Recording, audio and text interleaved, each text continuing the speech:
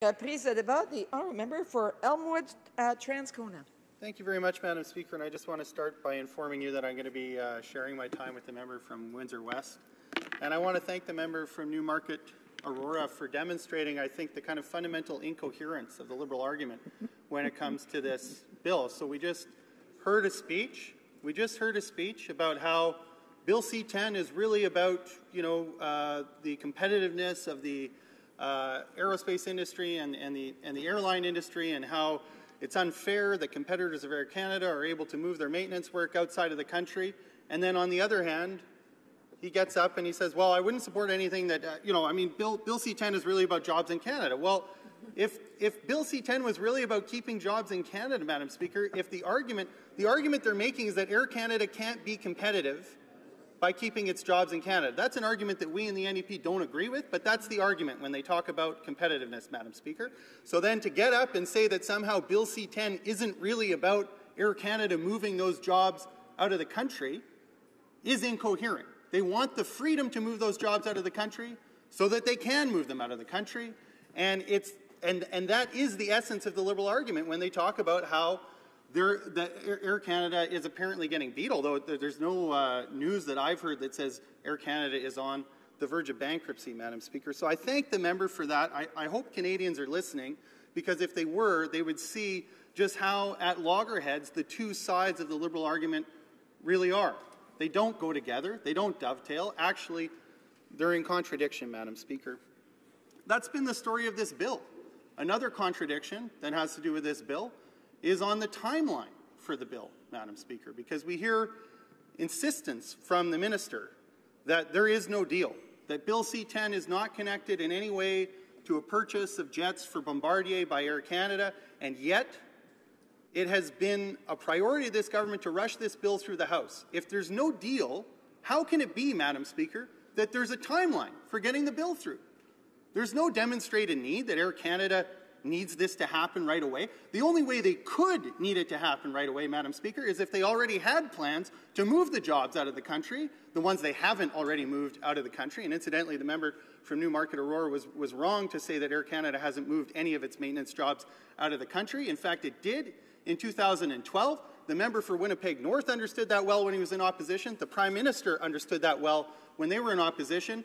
The people who were taking Air Canada to court to get those jobs back understood it well, Madam Speaker. And what's wrong with this bill is that it eliminates any legal basis for challenging Air Canada now and into the future. It may well be that the Quebec government dropped its suit, Madam Speaker, but there are others who are prepared to take Air Canada back to court in order to win those jobs back to Canada, Madam Speaker. And after Bill C-10 passes, they won't be able to do that, Madam Speaker. They won't be able to do the very thing that the member for Winnipeg North and the Prime Minister were calling on the last government to do, which was enforce the Act.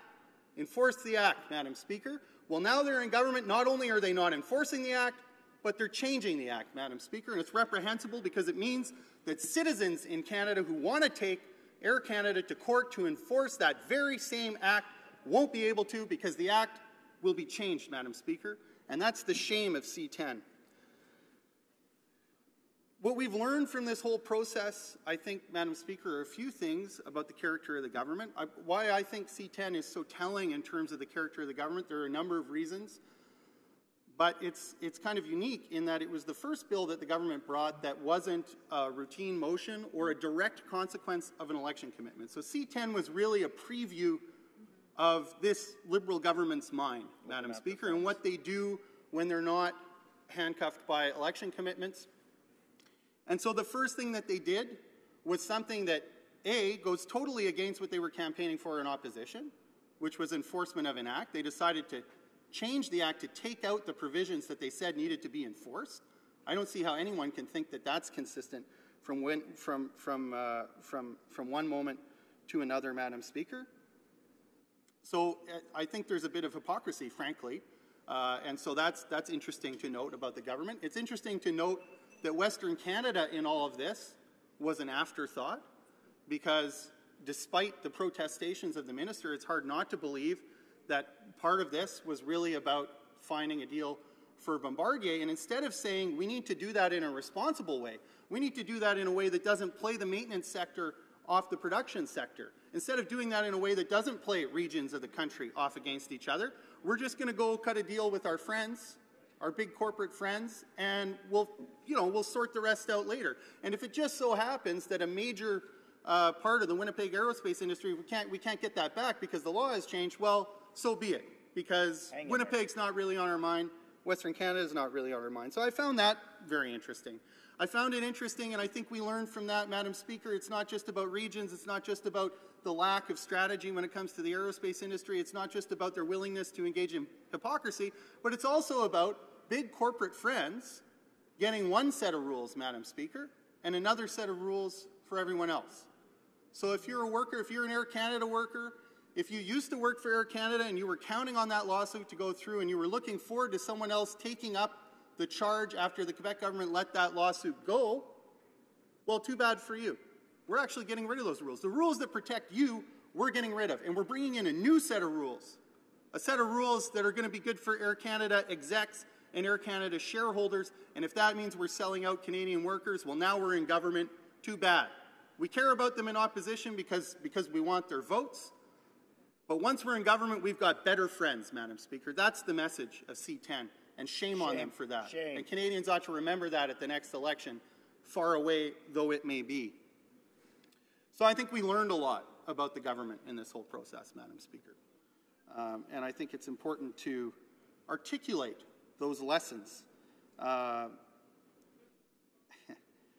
We saw in all of this, Madam Speaker, incidentally, just in terms of getting a little bit of insight or a premonition, there's now, I think, an established pattern of not having a lot of respect for Parliament when it comes to this government. It was actually C-10 where we saw it first. The first time allocation was moved on C-10. At the time, I couldn't figure it out because I was listening to the Liberal government saying, we have a lot of respect for Parliament.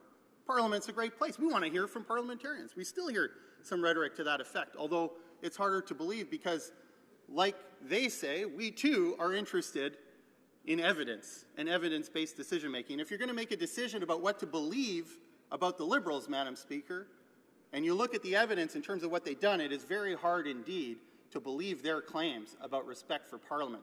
That started with C-10. It was a mystery then because I wanted to take them at their word. I really did.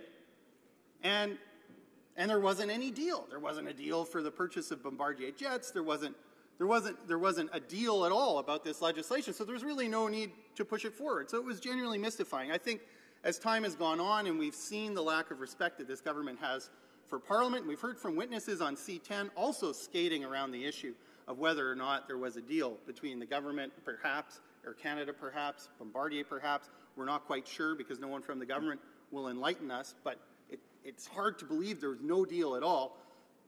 Moving time allocation on C-10 at every stage begins to make a little bit more sense, Madam Speaker.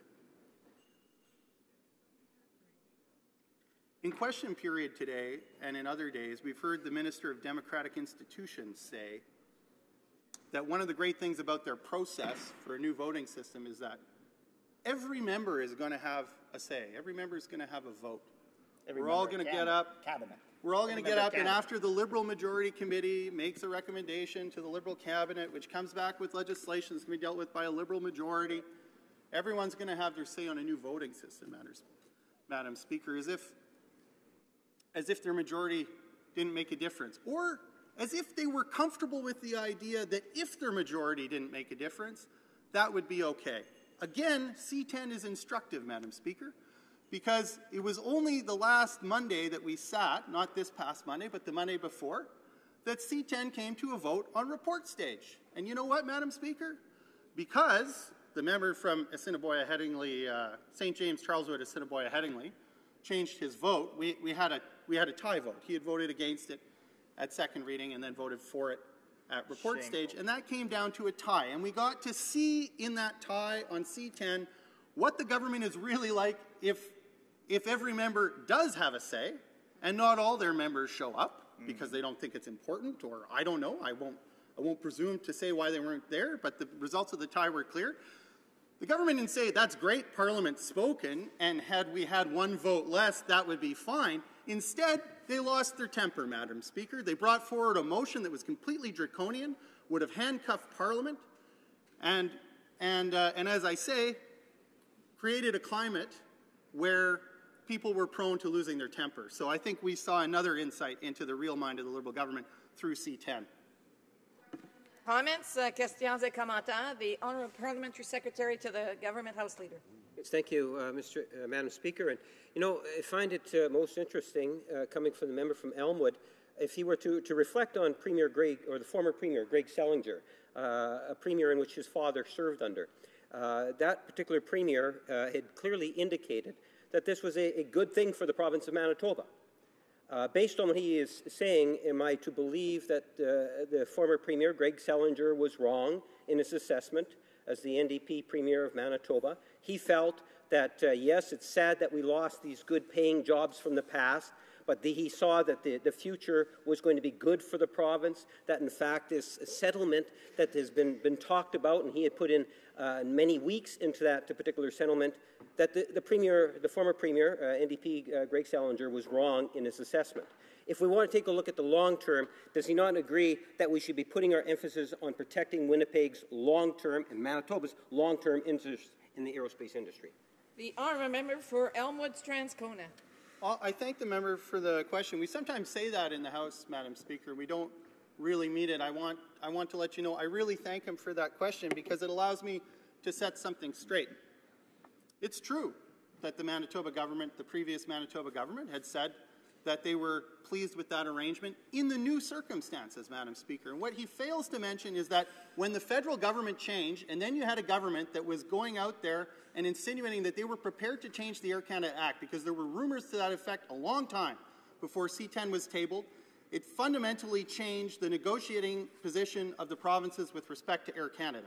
Knowing that they no longer had a federal government that was going to continue the act in its current form, and that there wouldn't be a legal basis for challenge, fundamentally changes the negotiating position of provincial government. So yeah, in the new circumstance, with a federal Liberal government that was selling out aerospace workers, the NDP got the best deal they could for Manitobans. Questions and comments?